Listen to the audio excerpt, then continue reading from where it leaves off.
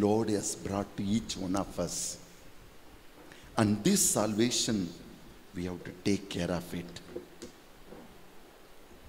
We begin to understand God brings salvation into our lives. Though we are sinners, though we have lost the glory, though we have gone away from Him, by only because of one reason, because He is love. 1 John chapter 4, verse 7 onwards, we read, God is love. And he who lives in love lives in God.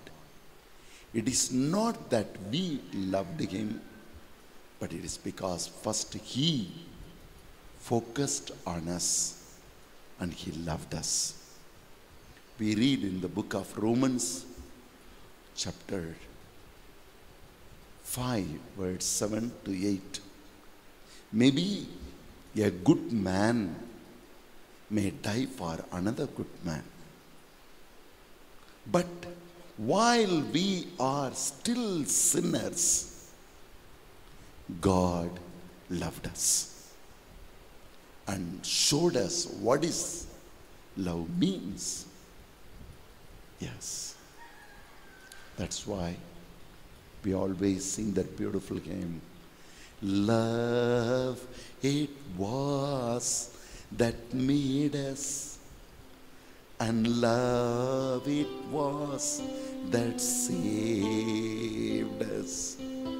Love was God's plan when He made man. God's divine nature is love.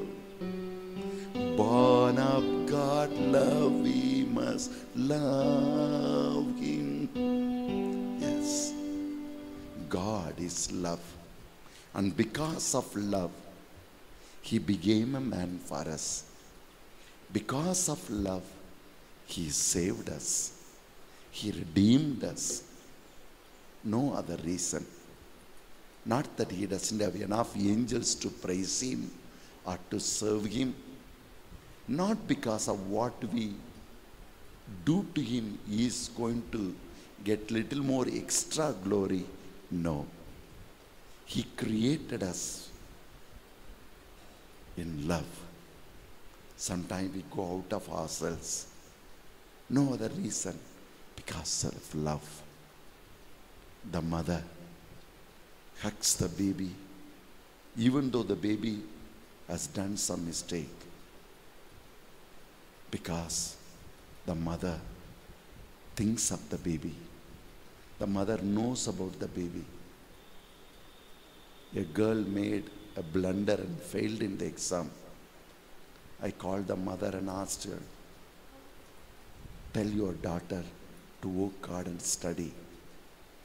The mother kept silent. I asked her, don't you understand your responsibility to tell your daughter? No, father, this is not the time. My daughter is so depressed. If I say something more, she may end her life. That is her status. This is not the time. The mother knows. Mother knows the child has failed. Mother knows the child has not done the responsibility. Mother knows the child has destroyed the money, the time, everything. 1 year off. But still mother says, this is not the time. Definitely I will tell, but not now. Now my daughter is so depressed, so frightened, so worried that what we will do for her. This is not the time. This time she needs love. She needs a revival. She has to come back to her normal sense. Otherwise she will do foolish things. Love. Love goes beyond discipline. Love goes beyond even oneself. Yes. That's what God did for you and me. He did the foolish things that the world says, dying on the cross for us. God Almighty could have finished up those evil people. No. He continued to love. There is a scientist in Ekrishat, Patanjali. Once I had gone there and he was doing some experiment, and he got very good crop. They were doing in maize, who will produce the best maize. So 6 scientists were given 1 acre of land. And this particular scientist, Mr. Sunny, his name, a Catholic man from Kerala, and he produced more. And I asked Sunny, what is the secret? The land is same. The availability, water, urea, whatever they want, they can take from the store. But I was told you used less of all those things. Still you got more crop. What is the secret? He was telling most of the people were trying to worried about the weeds. Of course, I too plucked the weeds first. But before, they were all worried. They were worried about the medicine to keep the weeds down and not allow the weeds to come back again. And but I was more concerned about strengthening the wheat. So I was trying to give manure to the wheat. I was trying to give how much water, what time the wheat needs. If I give full water, it will become a paddy. But it's wheat. So how much water we have to give? Only that much. I was concerned about its growth of the wheat. And I was taking care of the field. Yes. God loves us.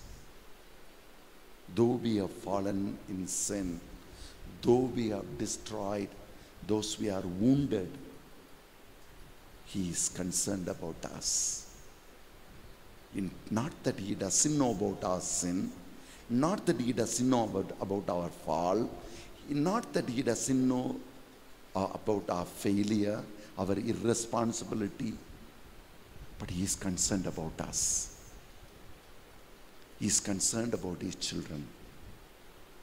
We read in the book of Genesis chapter 3. God created man in His goodness. It's true. Genesis 1:26. God blessed man and gave the ability to produce more, to fill this earth, to subdue the nations. It's true. Genesis 1:28. God breathed into man His own breath. It's true. Genesis 2:7. But when man sinned, because the evil came and cheated him, cheated Eve, and through Eve, Adam, and they have fallen in sin, and they come to realize that the wages of sin is death.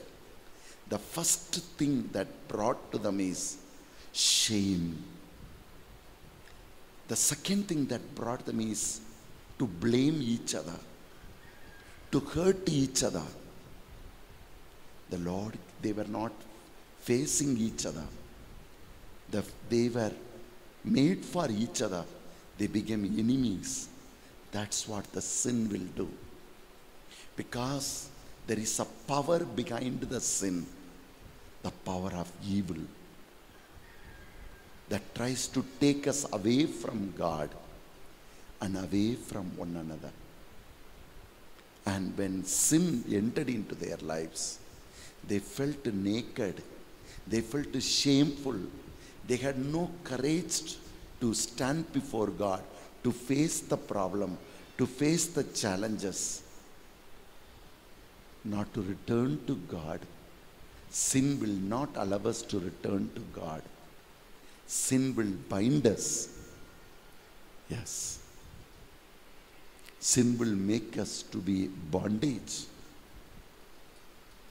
But God's love cannot be stopped by our sin. Human sin has no capacity to stop the love of God. Because God's love is stronger than man's fault. As light is stronger than darkness. That's why God said to Jeremiah in the book of Jeremiah chapter 7 verse 8, will not those who have fallen get up again? Will not those who have lost their way find their way again? I am the Lord your God. Yes, the love of the Lord, as we read in the book of Lamentation chapter 3 verse 20 to 22. The love of the Lord never fails. His mercy is new every morning.